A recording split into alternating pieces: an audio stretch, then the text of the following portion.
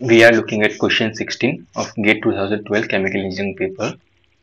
The question is, if the Nusselt's number Nu for a heat transfer in a pipe varies with Reynolds number Re as Nu is proportional to Re raised to 0.8, then for the constant average velocity in the pipe, the heat transfer coefficient varies with the pipe diameter as dash. So let's look at the solution.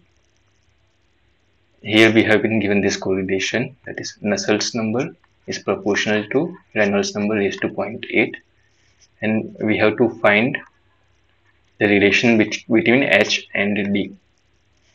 So we can define this Nusselt number as H D upon K, where H is the heat transfer coefficient, D is the characteristic diameter, K is the thermal conductivity, and in this we can write it as, let's consider beta is the proportionality constant, and this will be equal to beta times of Re raised to 0.8, where beta is our proportionality constant.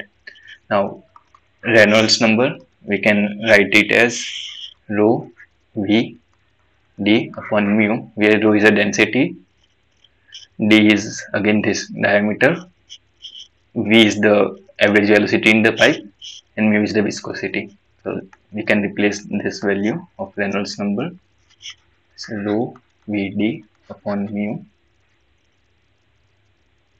is raised to 0.8 is equal to H d upon K.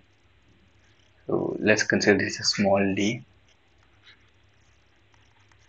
that is we can write H is equal to beta into K upon D into rho Vd upon mu raised to 0.8. Now density will remain constant. This velocity is also we have been given in the question, that the constant average velocity.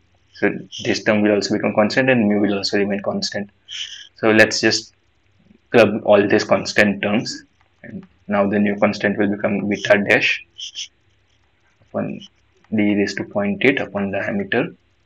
So that is H is equal to beta dash times of d diameter raised to minus of 0.2. That is, we can write that heat transfer coefficient H varies as diameter raised to minus of 0.2. So from the given option, we can select option B as the correct option.